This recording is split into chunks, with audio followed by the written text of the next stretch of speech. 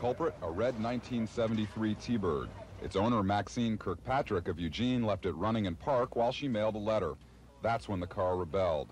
Quietly slipping into reverse, the T-Bird embarked on a circular path of destruction. Maxine Kirkpatrick tried twice to get into the car to stop it, but to no avail. Meanwhile, as word got out, a crowd gathered, and a carnival atmosphere developed. Each spectator trying to answer out loud the question of the hour. How do you stop a car with no driver? But not everyone was having such a good time.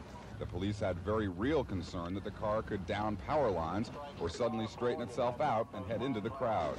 Nearby shop owners were also worried as each of the T-Bird's revolutions brought it closer to the storefronts. The police called in Ken Cox of a local towing firm. Cox wanted to block the T-Bird's path with an old wreck, but he opted for a more dramatic solution.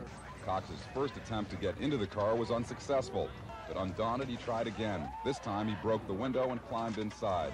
Moments later, the car sputtered to a halt, and Cox got a hero's welcome. Even after her runaway car was brought to a halt, Maxine Kirkpatrick was still badly shaken. What had been a one-ring circus for most people had been a nightmare for her. Scott Miller for ABC News.